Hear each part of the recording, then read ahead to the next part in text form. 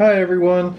This is a Kitchen DAO multi-purpose cheese slicer cutter with the board and all that. We've been using it for a little over 30 days. It was literally 45 days.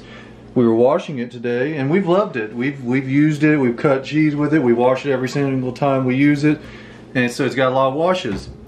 And today when Angie was washing it, this little cover right here that's supposed to be like this popped off, and it had a bunch of black slime in there because this has been holding water and rusting all this up.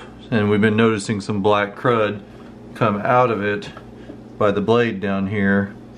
But it, like I said, it's been holding water, so it rusted it up. Now it won't stay up at all.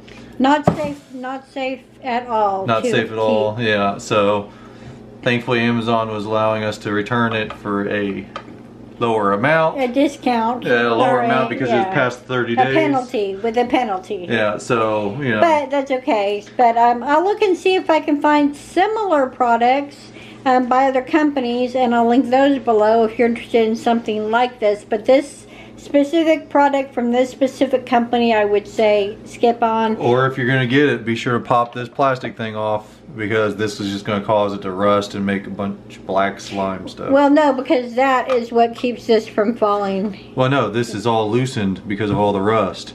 Oh, okay. All this would have to be replaced and stuff that I mean, it's supposed to be made better, like. Well, yeah. So if this cover wasn't on here causing all this to rust, this wouldn't have gotten to this point where it's loose as can be. Okay. So that's the work, but why? I mean, this is a $40 item after tax, so yeah, you shouldn't have to break this item off or pop it off or whatever just to keep it from a manufacturer defect. So. Thank you so much for listening to our words about this product, and we will see you in the next one.